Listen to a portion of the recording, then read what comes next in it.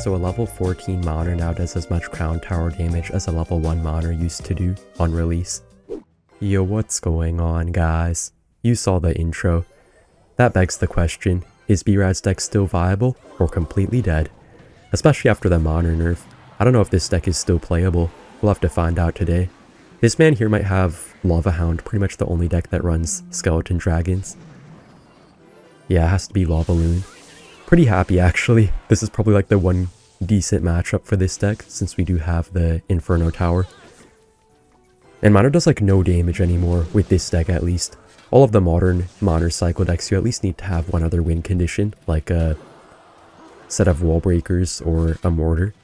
This deck is like a tickle deck, you just tickle the tower until it goes away. He has to play something here on the Valkyrie, at least an Inferno Dragon or Barbs or something. Okay, I'll take it. We can just go with the Inferno Tower in the middle. Should kill the Inferno Dragon and then the Lava Hound too. Easy poison. I mean, this deck has pretty minimal offense, but the defense is pretty solid. We should be fine here. We do have E-Wiz too if he tries to go in for a balloon. We do have to be kind of careful though because he can always try to play his Monner onto our E-Wiz and then just like arrows it or something. But we're looking pretty good for now. Single elixir is pretty good for us. I'll just cycle a Monner. You have to like spam the Monners early on. That's like your only chance to get chip damage. If they have good Monner counters, you have like a pretty low chance to actually get damage. I feel like this is more of a poison cycle deck. So this video should be titled, "Is Poison Cycle Still Viable?" I'm serious though. It sounds like a joke, but I'm actually serious. I feel like this guy has no way to break through with the Lava Hound, but it might just be a Monner chip damage mirror matchup. I mean, he doesn't even need to play his Lava Hound. He can just try to play it as like a balloon cycle deck, so this could be close still. He is giving us free poisons though, which I'll take. We can E-Wiz up high, he has nothing to counter it. Should still be no damage with the balloon. Just death damage, doesn't really matter too much. I'll cycle the Monner in the back. The one nice thing is that he has like no good Monner catch. Only Barbarians, but that's pretty expensive. So nice to have the E-Wiz against the Inferno Dragon. I don't know why, but I feel like this deck is strangely good right now. Like E-Wiz and Inferno Tower are so broken against all of the Monk spam decks going around. There's a lot of people running Monk right now, and those are like the two counters. Okay, why would you Lava Hound the bridge for no reason, with nothing to support it? Magnificently humongous brain. Okay, we can just go with the poison. We need like one more poison and a few Monner hits now. Hopefully we don't choke.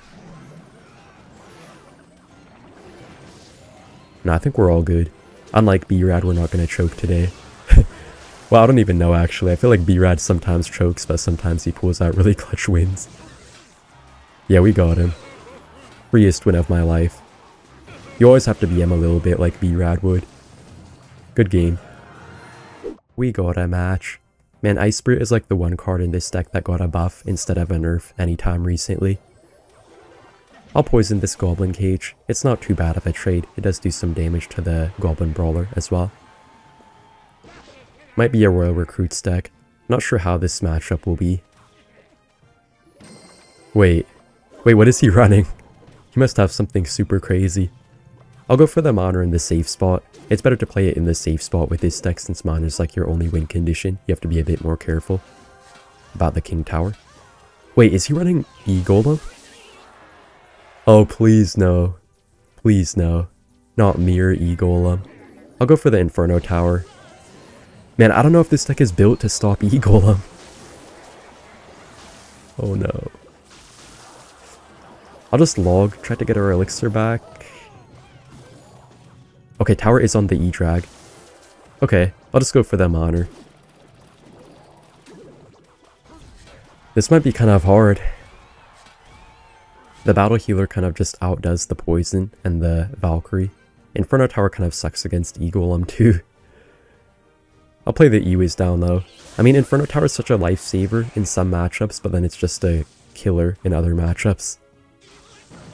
And I mean killer in a bad way, to where it kind of messes you up. And if he goes for like Man, if he goes for Mirror E-Golem, I don't know what to say. Just please don't do this, man. Okay, we can just poison. I just want to not feed the battle healer. That's all we have to do. Really bad zap. Okay, as long as the E-Drag dies, we're pretty much going to be fine. Really good Valkyrie. I'm not sure if we can always defend too well, though. Even if he just gets a bit of chip damage, it could still be kind of bad for us, since we can barely get any damage ourselves. Look at the monitor, it's pretty much healing the tower. Oh no. Man, all he has to do is play a Mirror E-Golem. I don't know why he isn't. I think we're probably fine here. I don't want to speak too soon. Okay, I'll just E-Wiz, kill everything. Yeah, we're fine. Well, I guess I overrated an E-Golem player's level of smartness. No offense, no offense. I'm sorry if I'm toxic today, guys. I just have to respect the traditions of B-Rad. Okay, we have to be a bit careful of this E-Drag lining up on everything. Just gonna poison, it might get some damage. Okay, I'll just E-Wiz again. Dude, all this guy has to do is go for a Mirror E-Golem. I don't know why he keeps on wasting his mirror on random stuff. Okay, finally this monitor should do some good chip damage. And it's about to be triple elixir though. He's gonna spam like 1000 E-Golems in 1 second. Okay, we just have to still be careful of the battle healer to not feed it. I think we're fine at this point though. You guys can see the most important thing is to not feed the battle healer. Basically that means you don't want to play any ground units into it, or as little as possible. And even the E-Golem mini bloblets do like more damage than a monitor by quite a bit. I'll poison.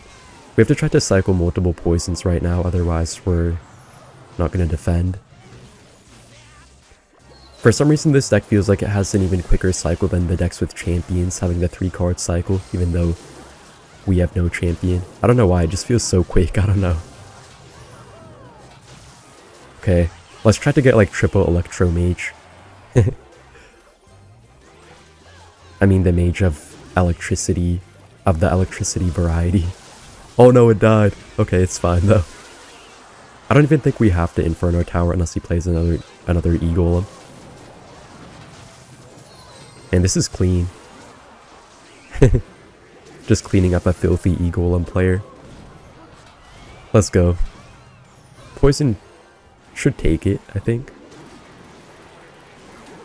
Alright, extremely easy win. With the way I'm playing this deck, I wouldn't be surprised if Supercell nerfed it again. You have to have a bit of confidence in yourself while you play this deck, otherwise you're gonna fail miserably. Is this man playing double hut? Poison is going to be pretty broken against any double hut deck you guys might face. I feel like everyone's running double hut in grand challenges now. I think it's because Sir Tag made a video on a double hut deck. I mean, I have to say thank you to him because I play Earthquake usually. Wait, it actually might be Royal Recruits. Okay, this could be a bit harder then.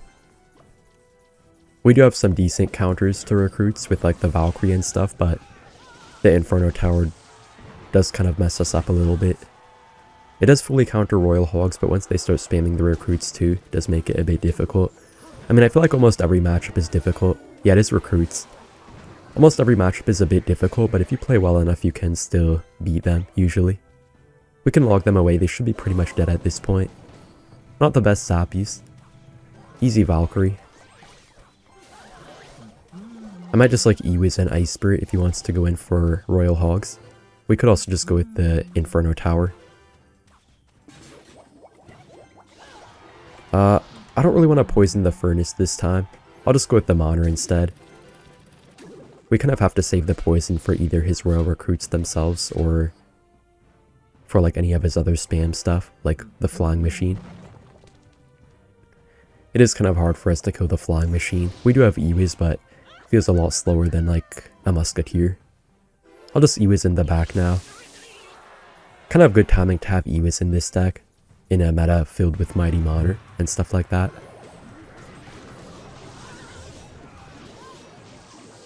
Okay.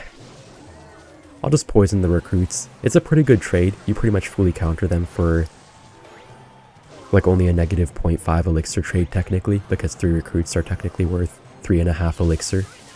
You get the free tower damage though. I'll just Inferno Tower here. We should be okay. Just need the flying machine to cross.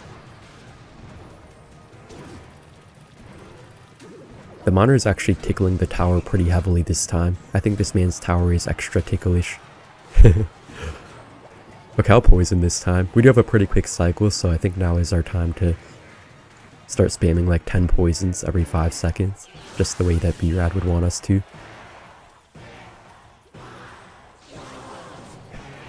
Just a bit hard to stop the flying machine though. I mean, I keep saying it, but yeah, I get pretty annoyed at flying machines. Poison isn't really too good against it. It takes way too long. Okay, I have to poison this.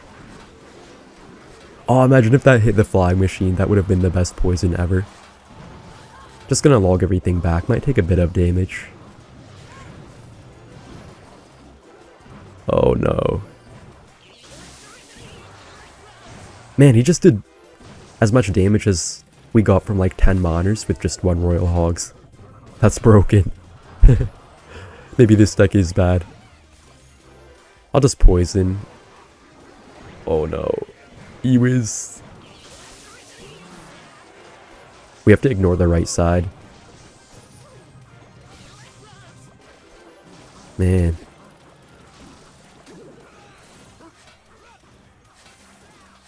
Oh, I don't know what we're gonna do. I'll just poison. Just take care of the entire right side. Really bad Mother Witch. I don't know how this guy's even winning. He's not even playing too well. I'll just monitor plus poison. We have to at this point. He might go in for Royal Hogs. Not, I didn't expect over there. What a huge brain. I'm sorry. I'm sorry, man. To this guy. Anyways, thank you guys for watching, and see you in the next one. Bye.